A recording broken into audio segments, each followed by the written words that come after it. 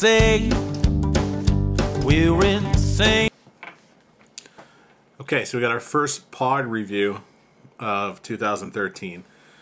We got the Ring of Fire. This actually came off a plant that's in a paper cup. You may have seen photos or a video of it, I'm not sure. There'll be a picture of it on its plant still.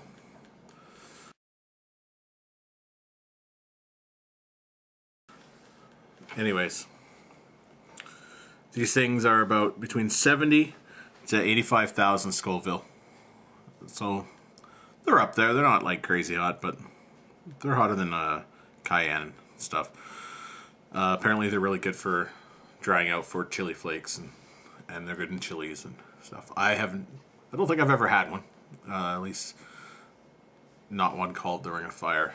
So anyways, let's give it a try.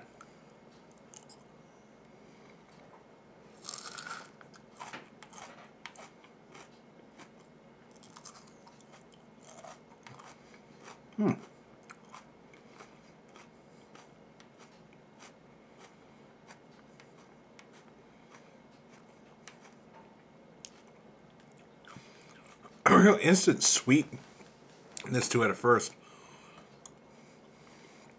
Then the heat kicks in. It's actually really good.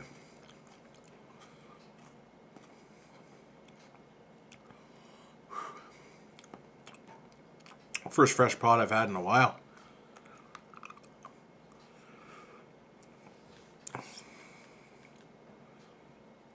It's on the tongue.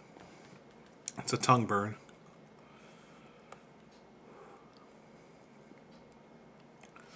It's pretty good, actually. These would be good on burgers. Everything's good on burgers. Anyways, I have to say thank you to Sheldon for the seeds for these. Sack59 is his YouTube handle. There's a few more of these already started on some of my plants too. That's a good burn on the tongue though. Wow.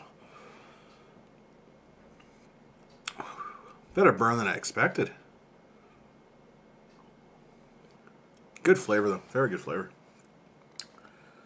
I like these. Anyways, this is the first fresh pod review of 2013. Hope you enjoyed it. I will be doing another review very shortly. I don't believe I've done any of Blair's sauce yet.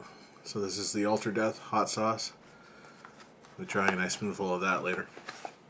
Anyways, until then, like, share, subscribe, and as always, stay spicy, my friends.